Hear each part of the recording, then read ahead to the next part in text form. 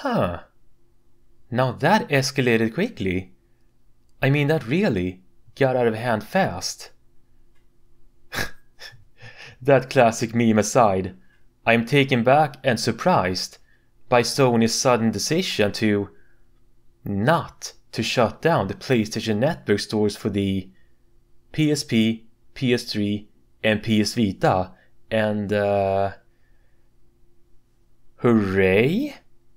Or yay? Or something, I guess. I mean, I really don't know how I should feel about this, okay? I don't know. I don't know what to say to this. I mean, I'm happy for those people that had their voices heard, and I am happy for those that are still playing their PSP, PS3 and PS Vita and what have you, but I'm not interested. Not anymore. Personally, I feel like a good amount of those games that used to be on the PS3 and Xbox 360 are now on PC. Not all of them, but a good amount. Like Vanquish, Bayonetta, Sonic Generations, Castlevania Lords of Shadows, Skyrim, Dark Souls, Bulletstorm, Zone of Enders 2, Nier, Replicant Version. When I played Nier on my PlayStation 3, I did not know that I played an altered version of it. Nier Gestalt.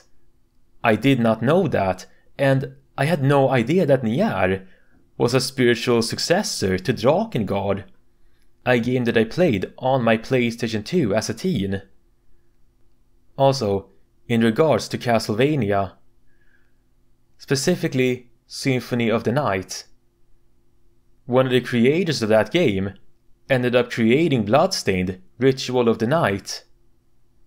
But anyways, those aforementioned games aside, I have no plans to retrieve my PS3 or buy a PSP or a PS Vita because of the fact that a lot of those games are now on PC. And PC gaming has been very good to me for these, I say, almost 10 years. If you would have told me as a teen in the late 2000s or early 2010s, that I would be converting over from console to PC gaming in the future, I would never have believed you. I would have laughed at you. But look where I am now. I'm mostly a PC gamer now. Once in a while, I do play my new 3DS, but I'm mostly on PC now. I'm so glad to see that more and more of my favorite Japanese developers port their games over to PC nowadays. Oh, and one more thing before I cap off this podvid. I am going to speculate that this won't be the last time that Sony tries to shut down those 3 stores in question. I speculate that Sony might try this again, but on a different date and direction. But anyways, that's all that I wanted to say in today's podvid. Everyone, take care of yourselves now, okay? Bye bye for now.